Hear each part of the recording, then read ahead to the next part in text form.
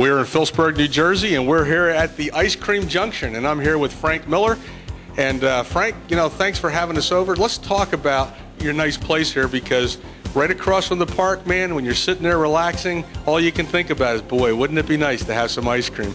Tell us about exactly where you're located here. We're located on 39 Sickray Street, Phillipsburg, New Jersey, and right across from Chappelle Park. They have a lot of events down here, and things that are usually pretty busy on nights when there's bands or different events going on. It seems like there's more and more events going on in Phillipsburg, huh? Yeah, they're urban enterprise zones getting behind a lot of this stuff, and everything's starting to pick up a little bit. They have cruise night on Tuesday nights and movies in the park on Thursdays in the summer. And during the holidays, they have different things. There's be face painting in October. And there's a bike race in the fall, too. Yeah, the bike race. The bike race was good. There was a lot of contestants and people out wandering around across the street. And the best part of all that is, boy, everybody loves ice cream. So let's talk about your store here, because ice cream is what you specialize in. And boy, everything looks great. Tell us what kind you have. We sell Hershey's ice cream. We have 28 flavors hard, and we also have soft serve, vanilla, chocolate, and twist. We make banana splits, floats, milkshakes, sundaes, specialty sundaes, hot fudge brownie, peanut butter cup. And if somebody wants it on ice cream, we'll put it on there any way they want it. Even if you got to bring it with you, right?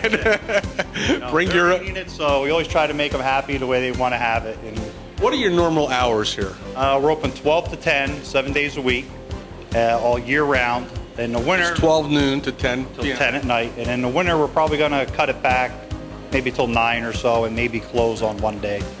But in the winter, there's always something else you might have, and I notice you have coffee here too, so mention that. Right. I just started serving Green Mountain coffee. We're trying to get that going here. We have a little coffee station going here, and some people said that it's a good idea to have coffee in the winter when after you had some ice cream and you're cold, that you'll be looking for some coffee to drink to warm up afterwards. Well, a couple of things. One is, you used to have a place before. Where was that at? It was located on the north end by the toll bridge.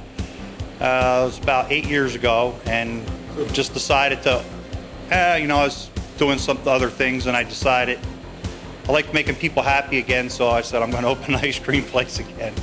Well, just in case people remember you, you had a place down there next to where you cross over the river, right? Yeah, it was called JD Sundays. It's under different ownership now, so they're like the competition, but, nothing wrong with some good competition. Absolutely. So we want to encourage people to come in.